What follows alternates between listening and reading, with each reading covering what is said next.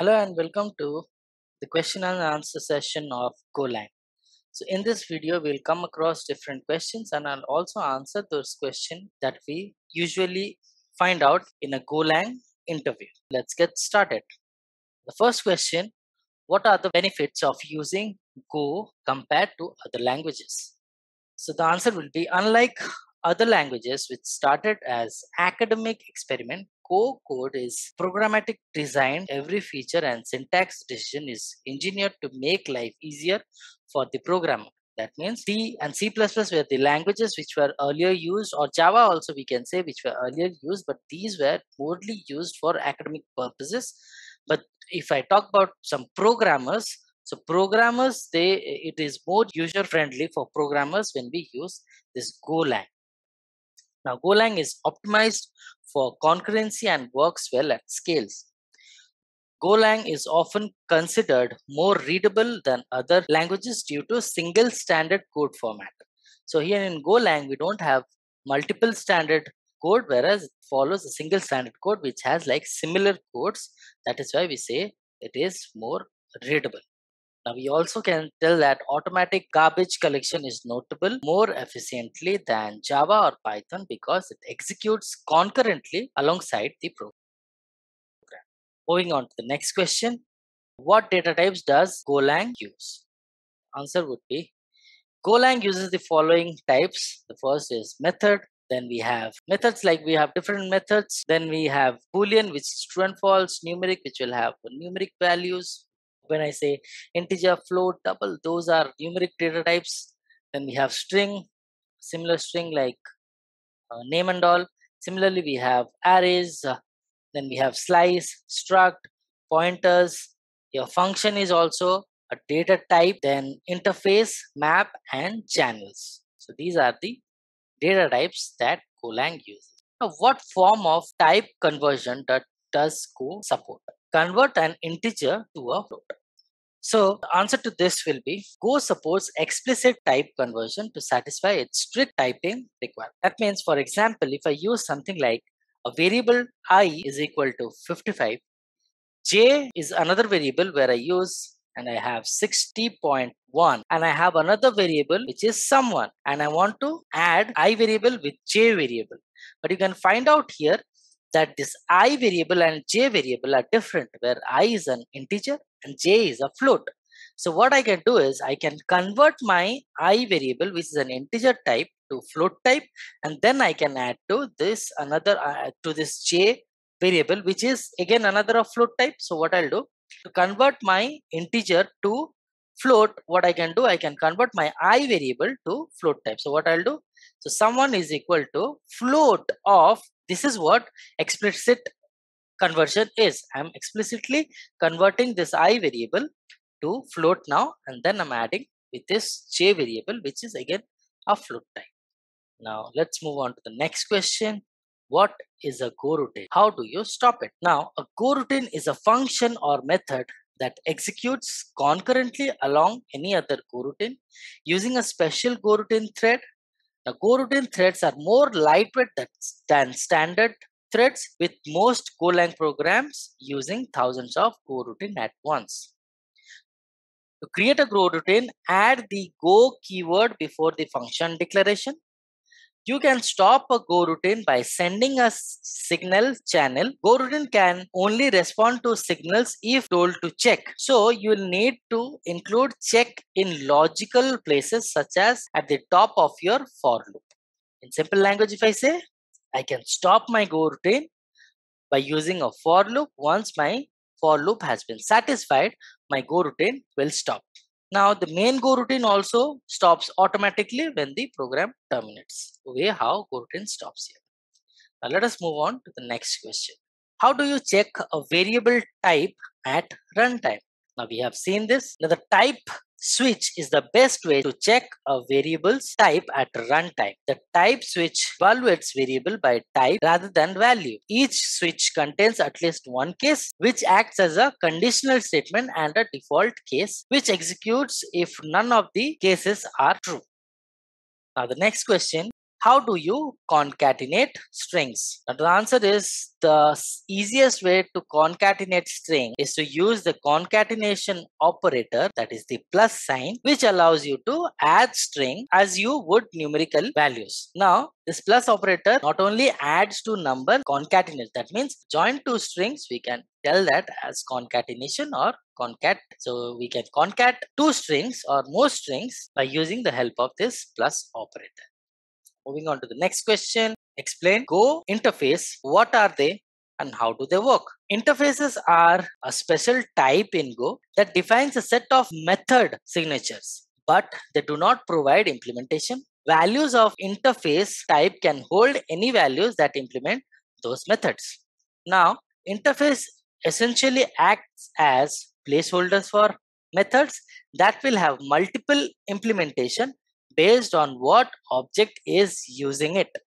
Now let us move on to the next question. Can you return multiple values from a function? The answer to this is yes, we can. A Go function can return multiple values, but each separated by commas in the return statement. Now, when I say each separated by commas in the return statement, that means in the parameter while declaring a function, we also need to have multiple parameters. And that multiple parameters has to have commas, and accordingly to the parameters I can then return by using this commas here. Let's move on to the next question. Format a string without printing it. How can we format a string without printing it? Now, when I say format a string without printing it, you must have seen that while explaining, I have used a lot of print functions. There was println, now there was printf. Now similarly, we have something called as fmt.printf. Now the easiest way to format without printing is to use the fmt.s in capitals printf, which returns a string without printing it. Now let's move on to the next question. Now this is one question which mostly interviewers they ask you, and that is explain the difference between concurrent and parallelism in Golang. Now the answer to this is concurrency is when your program can handle multiple tasks at once, while parallelism is when your program can execute multiple tasks at once using multiple processors. That means like earlier we used to have multiple cores. In those multiple cores, we used to pass two different cores there. But here in concurrency, we don't have to pass in two different cores in two different processes. In a single processor, we can pass now multiple cores or multiple tasks we can pass in a single processor also. So that is what basically concurrency and parallelism is. So we can also say, in other words, concurrency is a property of a program that allows you to have multiple tasks in progress at the same time, but not necessarily executing at the same time. That means concurrency, or it takes in multiple tasks. That doesn't mean it processes these multiple tasks at the same time. No. But whereas parallelism is a runtime property where two or more tasks are executed at the same time. Now, parallelism can therefore be a means to achieve the property of concurrency, but it is just one of the many means available to you. The key tool for concurrency in Golang are gouruitine and channels. Gouroutines and concurrent lightweight threads, while channels allows gouruitine to communicate with each other during execution. Does Go have exceptions? Now, as I've said you, it doesn't have any exception, or it cannot catch and throw. So the answer to this is no. Go takes a different approach. For plain error handling, Go's multi-value return makes it easy to report an error without overloading the return value. The Go code uses error values to indicate an abnormal state. So you must have remembered, I have said you this in program. So I always use a if statement. If error is not equal to nil, that type, that is how I can handle my errors. So in Golang, we do not have catch and throw to handle our errors here. Now, what is a pointer? Very simple answer. A pointer variable can hold the address of a variable. What does that mean? That means when we have x is equal to 5, that means that x variable is holding that data that is called 5. But if I have a pointer, that means in that location where my variable is pointing towards, there save that value. That means if I have x pointer and I save 5 there, So in that location, in that IP address or in that address, my 5 value will be stored. Or I don't have to initialize another variable, supposingly y, and I don't have to equate that with the variable x. What I can do, I can point it towards the pointer where that 5 is stored, and I will fetch or I will get that data to. So that is what a pointer is. Now, what are the differences between unbuffered and a buffered channel? For unbuffered channel, the sender will block the channel until the receiver receives the data from the channel, while the receiver will also block the channel until the sender sends the data into channel.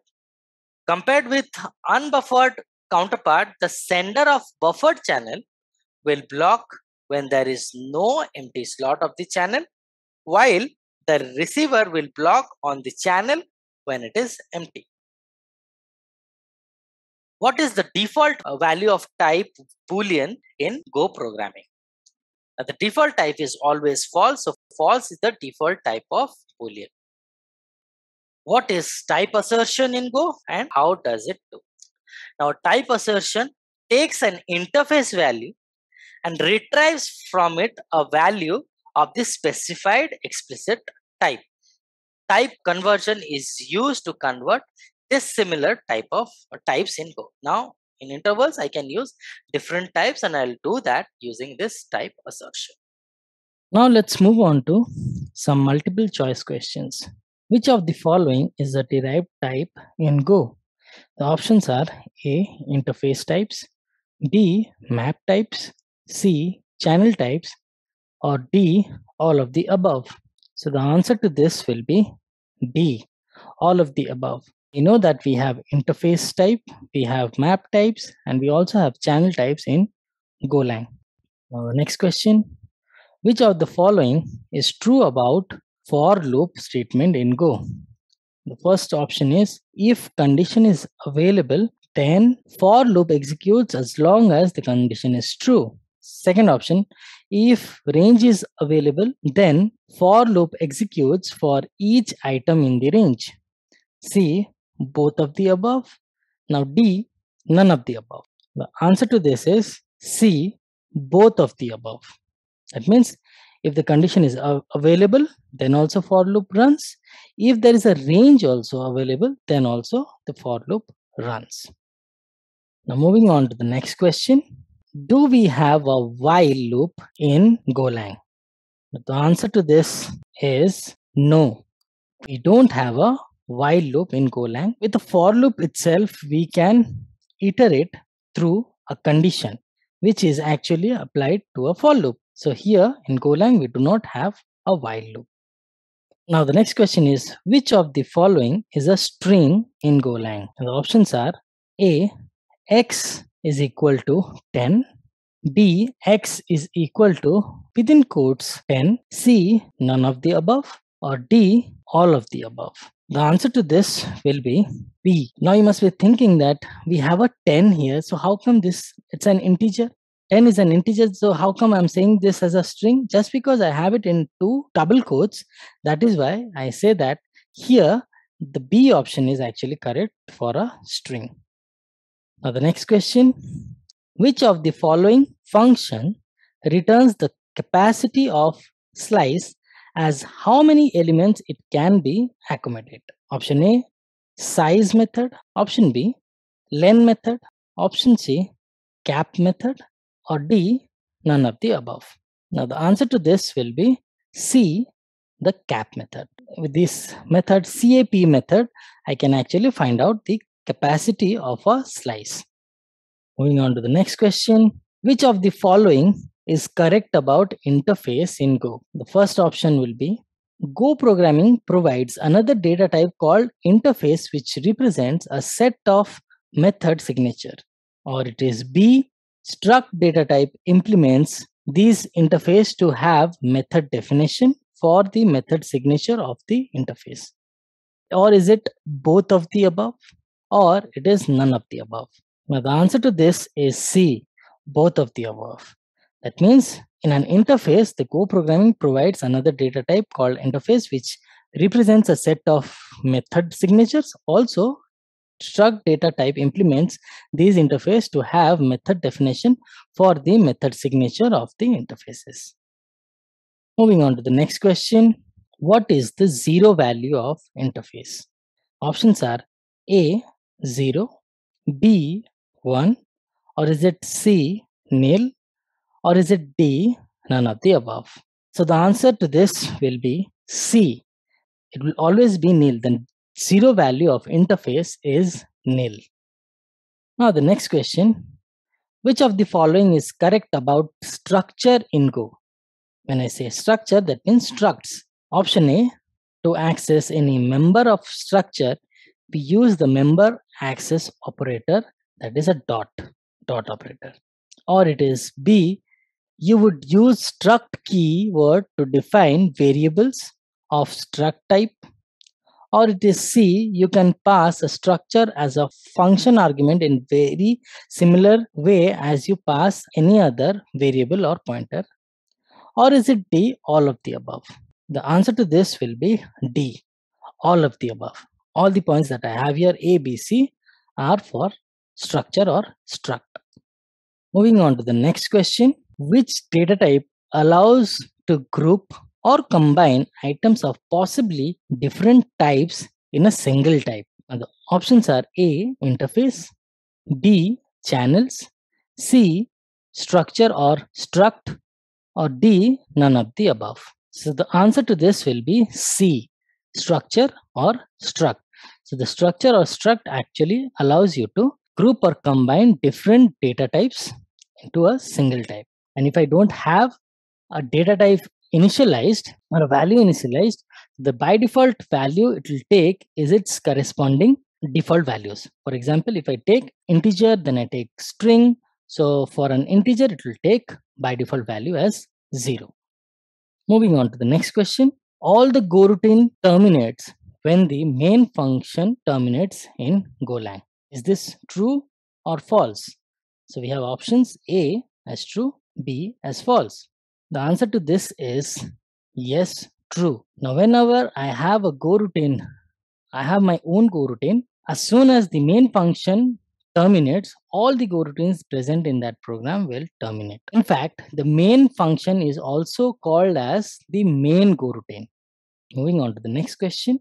So how is an anonymous variable declared in Golang? And the options are A, @ B, underscore, C, star, or D, hash. So the answer to this is B, underscore. So we know we can use an anonymous variable. So in Golang, whenever I declare a variable, I need to use that variable. But if I want to declare a variable and I don't want to use that variable, anonymous variable comes very handy.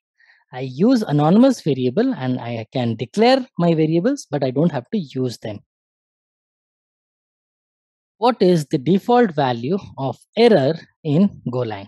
Options are A, nil, B, 0, C, 1, or it is D, error. So the answer to this is A, nil. So the default value of error will always be nil. That is why when we check an error, we always write down if ERR. So ERR is nothing but the keyword that all the Golang developers they use. Widely it is used. So when I use if ERR is not equal to nil, that is how I check my error. Moving on to the next question. Which of the following method is used to write data to file? First option is input reader dot read string open bracket within quotes \n close quote and close bracket. Second option log dot fatalf. Option C buffio dot new reader os dot standardin, or is it D ioutil dot write file? So the answer to this is D. ioutil dot write file is the method where I can write my data to a file. Now for that I need to also import my ioutil package and then I'll use my dot write file here. Moving on to the next question. Which of the following method is used to create a file? Now the first option is defer f dot close, or is it B os.create? Is it C os.open file, or is it D all of the above? The answer to this is B, os.create. With os.create, I can actually create a file, and I have to also import my OS package where I can use this .create method. Moving on to the next question. Which of the following is used to print and come to a new line? Option A, fmt.sprint. Option B, fmt.println. Option C, fmt.printf. Or is it D, none of the above? The answer to this is option B, fmt.println. So with the help of fmt.println, I can print my statement, or I can print out anything, and then I will come to a new line. Thanks for watching all of these training videos. I hope these training videos will help you in the near future, and I wish you best of luck with Golang. Thank you.